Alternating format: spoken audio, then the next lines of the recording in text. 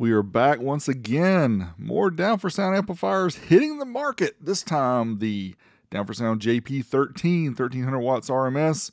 This one fits between the JP8 and the JP23.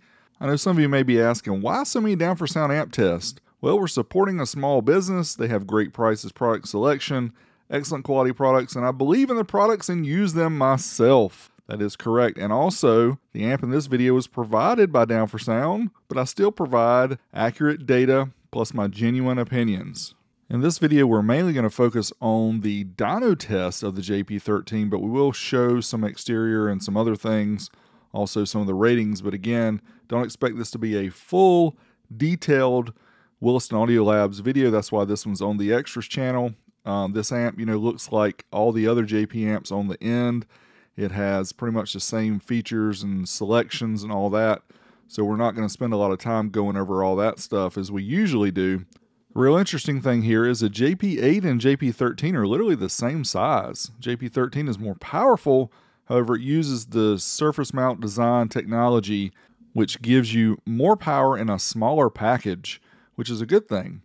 Now here on the one end, you can see the JP13 does have 0 gauge inputs as opposed to 4 gauge for the JP8.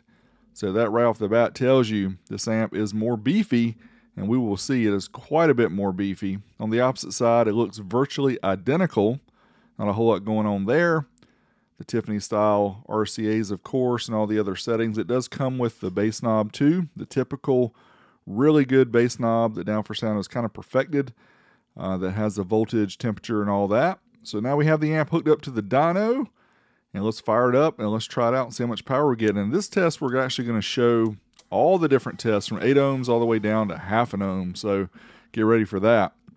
On the left is the RMS power output. In the middle, the ohm load. The right, the voltage of the dyno. Will also have the remote indicator from the clamp so that we can calculate efficiency. First up, 8 ohms. Most of you may be saying, why are you doing 8 ohms? Well, this is an extra. This is a less edited video, so we're just going to show it. 8 ohms. We get 431 watts right at 14.48 volts. Amp is not rated at 8 ohms, so it's good just to kind of know. If you have box rise, you're using the amp at 4 ohms, this gives you an idea of how much power it'll put out. Uncertified to clipping, it does get over 500, 509, 14.42. Then let's try dynamic. Setting the 40 hertz track into the amp. We're closing in on 500, we're not quite there. 489. 495 at 14.53. As far as efficiency goes, very good at 8 ohms, 94.5%. Let's move on to 4 ohms mono. It's rated 700 watts at 14.4. We're starting the test around 14.4 and letting it drop a little bit. And you can see here 810 at 14.26. As we've kind of come to expect with Down4Sound amps, you do get more than you pay for. Let's try uncertified up to the clipping point. Again, rated 700 watts at 4 ohms. We're over 900, 915 at 14.16. Next up, we will try the dynamic test. The clamp cannot keep up with the pulses, so you won't see accurate ratings here on the clamp meter. I don't even know why I keep it on the screen. But 925, 931 at 14.13. Let's check that efficiency with the certified mode, 88%. That's very good at 4 ohms. Next up, 2 ohms, rated 1000 watts at 14.4. Again, the voltage is going to drop closer to 14, maybe a little bit under.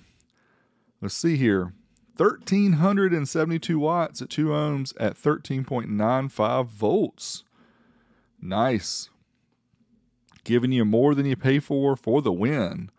Uncertified up to clipping. Can we hit 15? Yes, 1517 watts at 13.67. All right, let's try that dynamic test. Now 2 ohms and down, the dynamic test gets more and more impressive each time. It's nice to know that it has that built-in dynamic power for those transient peaks. 1626 watts at 13.93. Efficiency's dropped. No, actually it hasn't. Stayed at 88% at 2 ohms. That's very good. All right, 1 ohm. This is where the amp is rated 1300 watts at 14.4. Here we go. I bet we get that 1300 easily, and we do. 2057 at 13.72. So again, we're half a volt or more away from 14.4 and still busting 2,000 watts. Uncertified to clipping, yes, 2,303 watts at 13.28. So this thing is beef, there's no doubt. Dynamic power, again, as I mentioned earlier, dynamic power, the lower ohm load we go, the more impressive it gets. 2,686 watts at 13.7. The efficiency at 1 ohm dropped some. We're still at 73%. Anything above 70 at 1 ohm, I think, is pretty good. Now let's move to 0.8. This amp is not rated for loads under 1 ohm, but we're going to kind of stress test it here for you guys. Certified test first. 2,288 watts at 0.8, certified to 1% distortion.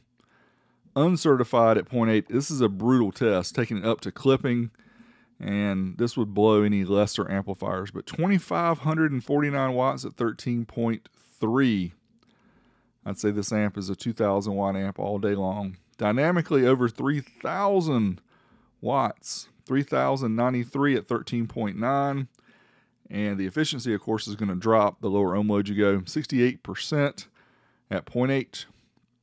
Yes, we're going to go even lower. You guys ready? 0.67. We're going to do two tests. We're going to do the certified and the dynamic. First up, certified, 1% distortion. 2282, so we're not going up much in power as the lower ohm load we go, but dynamically, check this out. Yo! Almost 3,400 watts, 13.72, but the efficiency is down in the gutter at 59%. That is to be expected because you're really stressing the amp running it this low. Now, what about half an ohm? Can it do half an ohm dynamic? So I showed the amp here in the test because you'll see it runs a couple pulses and then, goes into protect. Now, if you power cycle the amp, which this is what we love when an amp goes into protect, it tells you, hey, we don't need to run that low. Turn it off, turn it back on. We got blue light. So amp is working, will continue to work. So very good protection circuit built in here. Here's a summary of all the tests we just ran from 8 ohms all the way down to a half ohm. You're welcome to pause this if you want to see it. I'd appreciate if you didn't do a screenshot though and share it on social media. Just send people to my video, please. That would be much appreciated. Now let's take the bottom plexi panel off and let's check out the internals of the JP13. Here we go. You can see the 2 transformers. You can see the 2 output inductors, 4 rail caps. And speaking of rail caps, these are 100 volt, 2200 microfarad, 105 degrees Celsius, 35 volt, 2200 microfarad there for the filtering. And then you can see the thickness of the plexiglass here, very nice. And again, we'll do a overview here of the amp. It's a typical half bridge Korean style amp. These are made in China to save a little bit of money, I believe. There you have it. Here are the 3, the JP3, the 8, and the 13. You can see the size differences. Also note, the only thing I really didn't like about the 13 is the small fan was a lot more noisy than the JP8. You can see on the bottom here when I show it, it's a small fan. But overall, I like the amp. Till next time, Big D, I'm out. If you haven't seen the previous video on my other main channel of the Down4Sound JP3, make sure you check the link here to see that. Now, I did not show all the tests in that video, so I wanted to leave here the result sheet so you could see all the different tests and all the different results. Big D, I'm out.